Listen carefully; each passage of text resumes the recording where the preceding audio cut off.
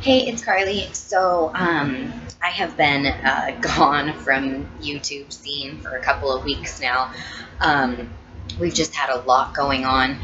So I kind of wanted to do like a little, I don't know, just update and kind of talking about my goals for the next month or so, and just, I don't know, maybe just like talking about it will help me feel a little bit more like accountable that I need to do these things, because I've told other people that I'm trying to do these things. I don't know. Update, I guess, just a little bit. We've been, let's see, the last video that we did was that was like right after Valentine's Day. And Steven and I celebrated our dating anniversary, which we celebrate pretty big. We celebrate it just about as big as our wedding anniversary. It's just been a thing for us. Our whole relationships.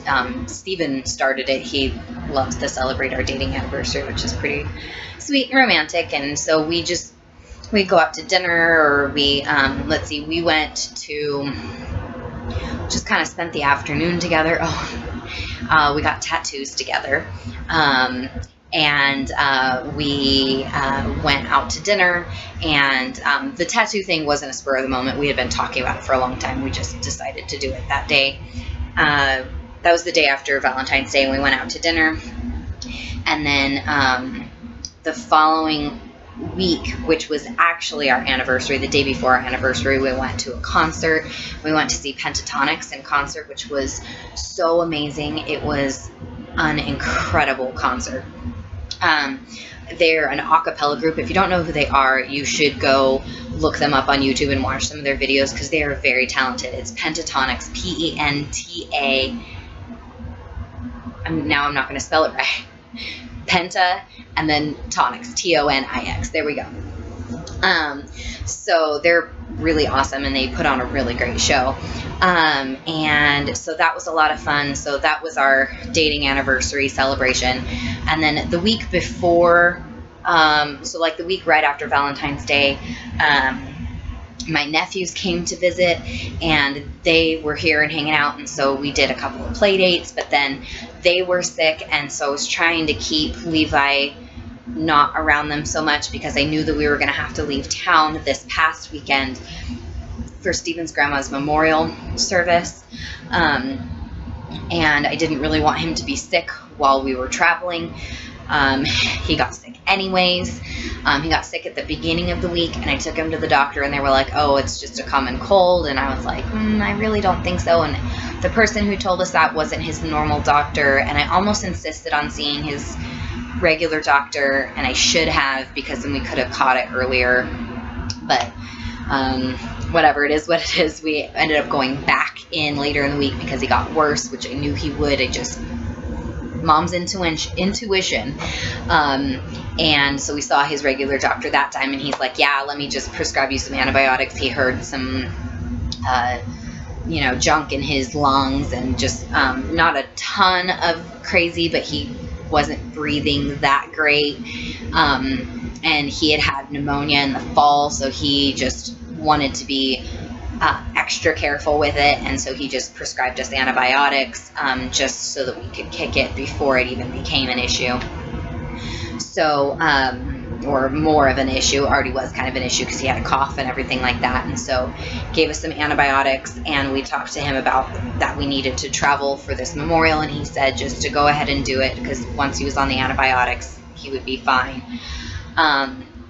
But we knew it was going to be a rough trip with him being sick. He can't stand to be in the car seat, and the drive was like, it's like a 4.5 or 5 hour drive, but obviously with a young child, it ended up making it closer to like 6 hours. So that was a really rough drive, because he did not nap at all. It took him forever to fall asleep, and by the time he did fall asleep, he coughed and woke himself up within like 15 minutes. So he was just distraught and miserable, and I felt so horrible for making him travel while he was sick. It was brutal. Once we got there, he got better. He was glad to be out of the car, and he did pretty well overall. Like, he was such a little trooper, and So we were like back and forth between like visiting family and stuff, and then we had to take him to the hotel to nap, and so it was a little bit harder for me, just in the sense that like I had to make sure that like I was paying attention to the time and where we were going, and family functions and the things that were happening over the weekend and stuff. I had to like really try to cater to Levi needing to nap because I knew he didn't feel well, and making sure that I had his antibiotics at certain times, but keeping the antibiotics refrigerated. So it was crazy. So then Sunday was Stephen's grandma's memorial service, and it was also my birthday, so it just ended up kind of being a really busy and rough day. It was cold and rainy. It was really stormy on the coast, and that's where we were, and so we couldn't really keep Levi outside for very long, and that was the graveside service, obviously outside, and so just it made for a really challenging day for us. And then he had a total meltdown, and I don't know if anybody else has this issue with their kids, and maybe if you do and you're watching this and you have some words of wisdom to share, I would love to hear it, because Levi is a tantrum thrower. I know that part of it was just simply the fact that he didn't feel well, but he was not running a fever. He just had a little bit of a cough, and I'm sure he was tired and ready to go home. So like, there's part of me that just felt sympathy for him, that he was having a really rough time. And then part of me that was just, he was like screaming and throwing himself on the floor and banging his head on the floor, which, to say this, he does that when he's not sick.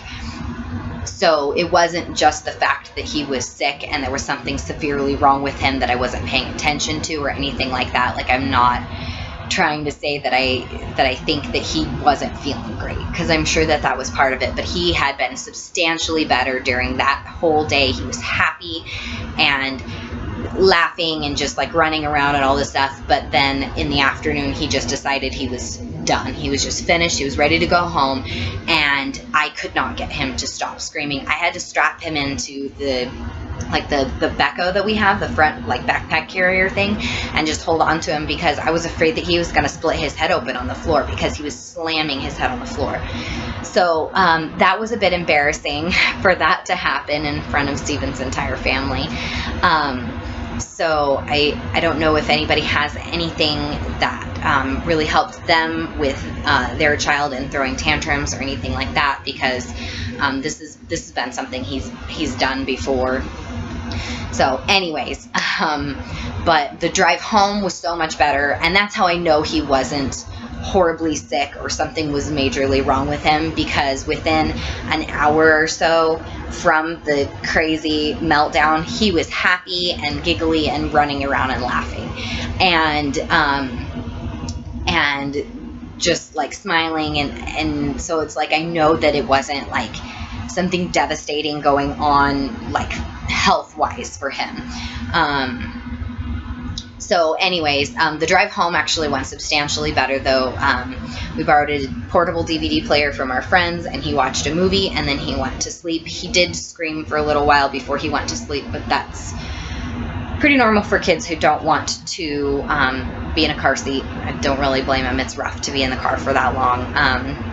But then he fell asleep, and once he went to sleep, he was golden. We got him home, put him in bed. He went right back to sleep and slept the rest of the night. And then yesterday he slept a bunch, and he slept like 15 hours last night. He went down for his second nap at 3 o'clock, and then woke up. We woke him up at 6:45 because we were like, oh my gosh, he's going to wake up at like 3 in the morning and be ready to go. So we got him up, and we were going to try to feed him dinner, and he just did not want anything to do with it. He just cried and cried. So we gave him his antibiotics and some Tylenol and put him back in bed, and he passed out, and he slept until 6:30 this morning. So so that was wonderful, and he woke up today feeling really happy and stuff, so that was nice.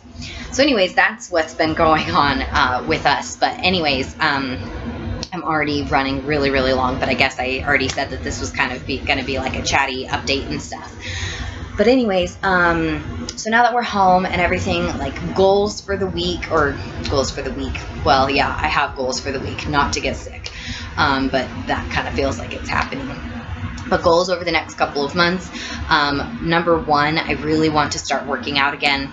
I know that it's really important for me mentally, physically. I just feel a lot better when I have been working out, I have more energy.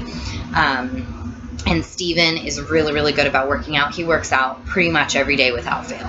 Unless he's sick or something else crazy happens or he has to work a ton of overtime that day, he works out like every day. So that really inspires me to try harder.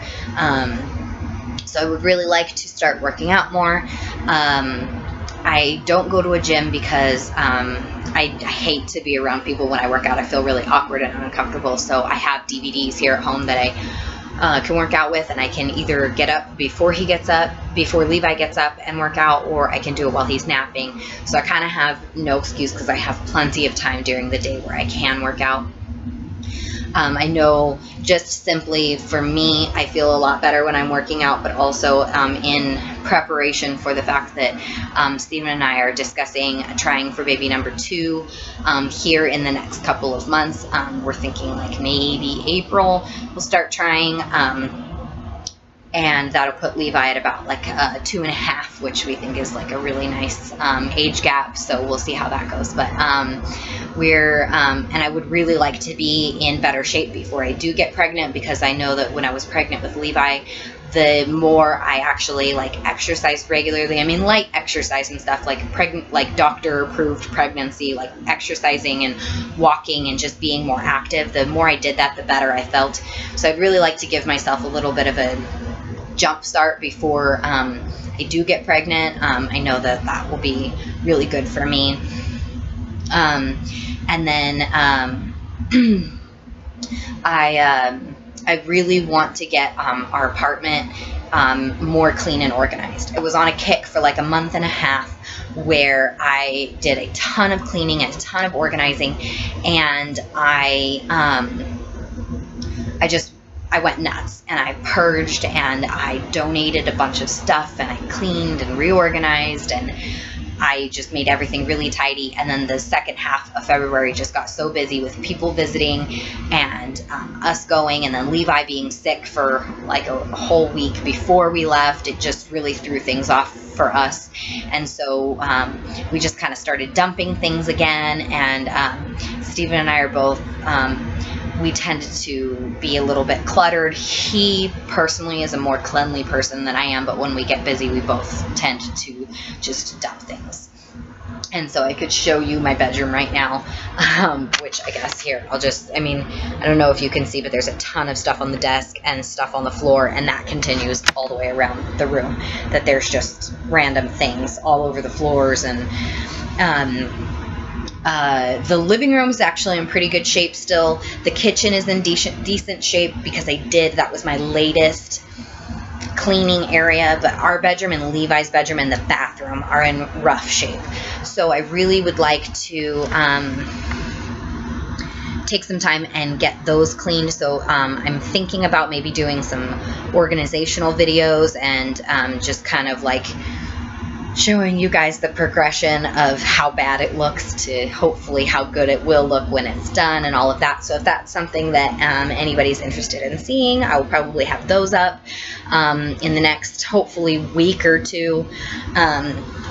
So yeah, those are really my main things. I really want to, we're looking at hopefully getting a house this year. It's probably really just going to depend on timing, if we can find anything on the market that works for us.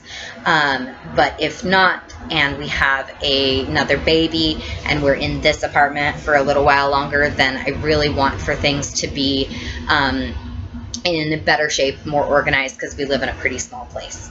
So I know that it's doable. I know that there are so many people who live in really small spaces and make it work. I just really want to be a little bit more responsible with the space that we have, because I know my tendency is I need to get into a habit of it. So the sooner I start, the better. So yeah, I think that that's really it. Of course, now I'm at like 15 minutes and you guys are probably like, oh my gosh, she's been rambling forever. So I'm going to go now.